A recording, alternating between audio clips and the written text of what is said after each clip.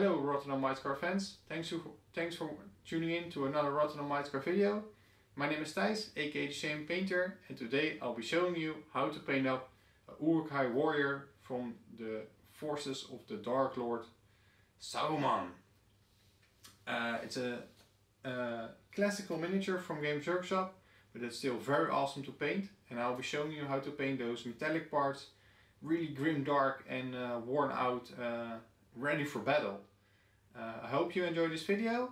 If you can, please subscribe to our channel. It's free, and also like this video. It helps out a lot in growing our channel. And yeah, stay tuned and let's get started.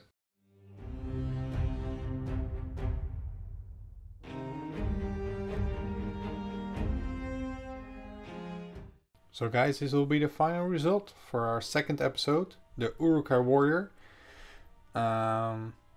Yeah, let's get started. I hope you enjoy this tutorial. And we're gonna make a very simple model look awesome and make it look like we put in a lot of effort with some simple techniques and simple steps to make it look like we did a lot.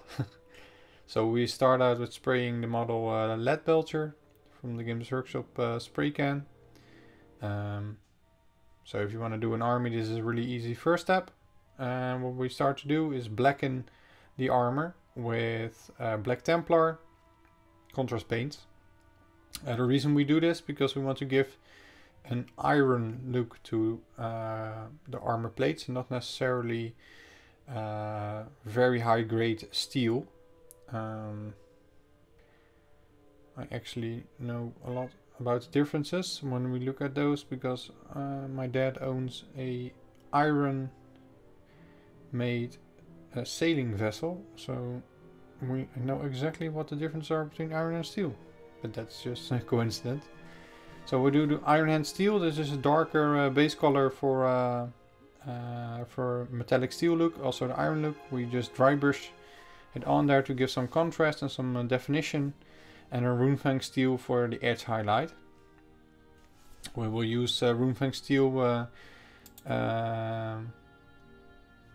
as it gives a little bit polished look.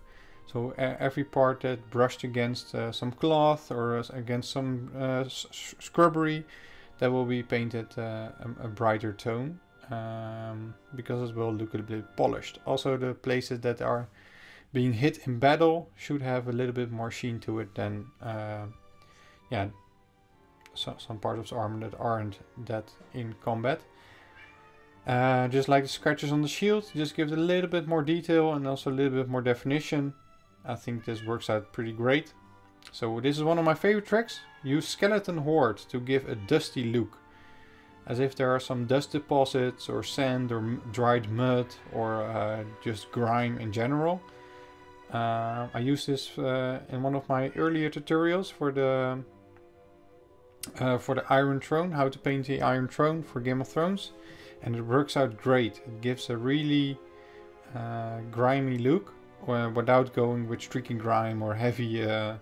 We don't want to go for the heavy weathering stuff, but it just gives them a little bit nice definition. Just like Scrag Brown, we will use very diluted Scrag Brown, almost like a watery wash, and give some rust definitions in certain parts. The trick of this is don't do every part, and also don't use symmetry in your weathering. So never do the bottom left and the bottom right corner. Try to do the bottom left and the top right corner, for example. Or use one, and if you have a breastplate, for example, always do a bit more on the left side than the right side, or the right side, left side. But never apply it as equally as you would probably want to do with a base coat or some other effects. The weathering should be a little bit more natural, so also a little bit more random. So for the surprisingly, the model still has a lot of skin showing. So for this part we used Tusker fur, because that's the preferred color in my opinion for Uruk-hai flesh. Also for the Berserker. If you want to know more about Uruk-hai flesh, I would recommend you to watch the first episode of Warriors of Middle-earth. because in that video I showed you how to paint a larger amount of flesh, and also gives you a little bit more insight in that part. Although there are multiple ways to do the flesh for the Uruk-hai, of course. The base will always be Tuscarora flesh, in my opinion. I use Rhinox hide to give a pretty dark color for the leather parts.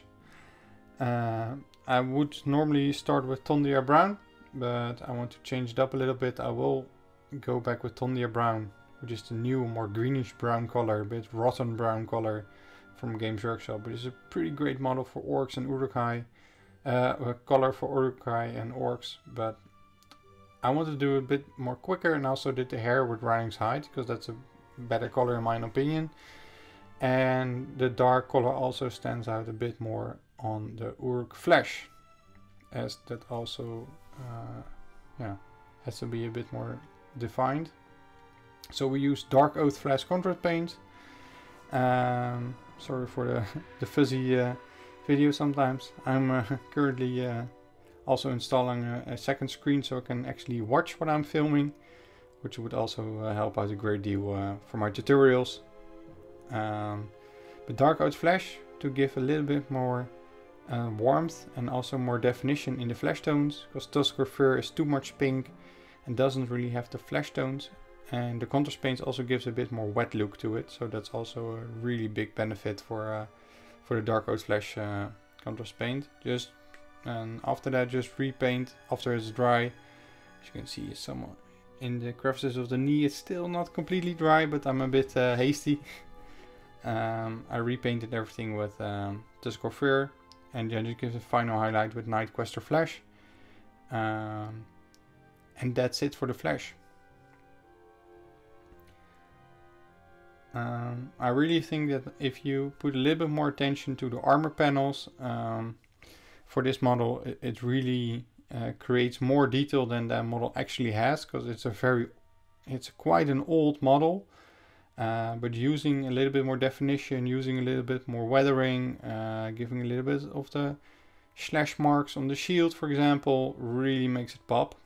So this is the Tondia brown, which will be used as a layer for the leather bits and for the hair.